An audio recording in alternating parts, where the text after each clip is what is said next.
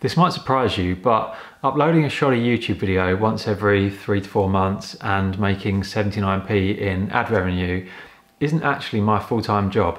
For the last 10 years or so, I've made my living writing for different magazines, websites and brands. And then a few months ago, I was asked to become the editor of quite a new men's magazine called Man. It covers sport, health and fitness, tech, cars, fashion, music, all the normal kind of stuff, but it's also got a kind of hidden purpose, which is to try and improve the situation around male mental health, which some of you may know is a subject that I feel really passionate about. So we work with Mind, Time to Change and Calm, who are 3 of the biggest mental health charities, to offer kind of useful advice.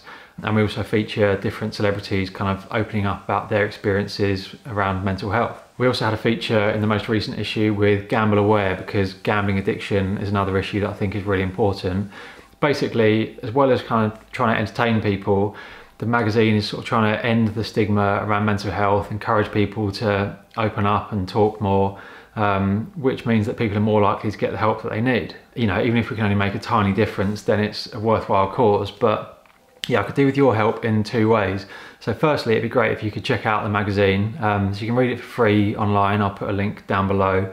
Or there's also like hard copies, which are also free. You can get them in places like American Golf, Sports Direct, Pure Gym, and loads of other places. But yeah, feel free to check it out. It'd be great if you could kind of share it with anybody else that you think might be interested in it.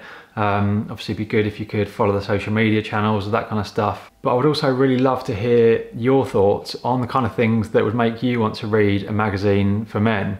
So every magazine I've worked at in the past, we've had a big team of writers, loads of different people contributing ideas.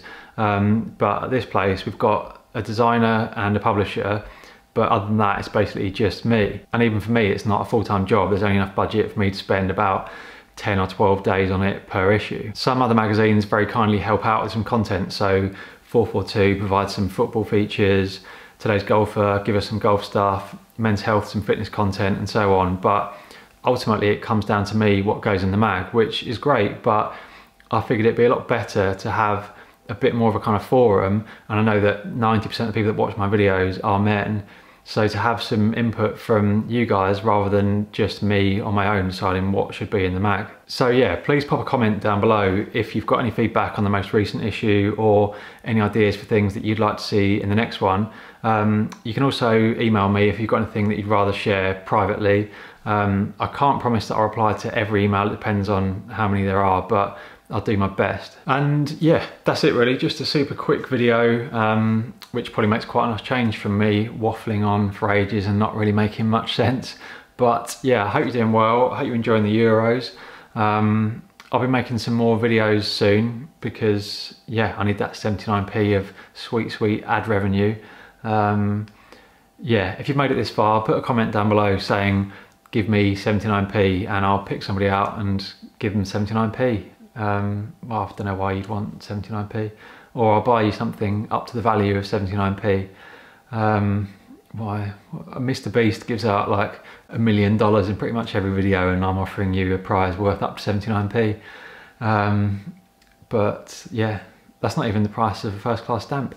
On another note, does anyone realise how expensive stamps are these days? I had to buy some last week and I couldn't believe how much first class stamps are.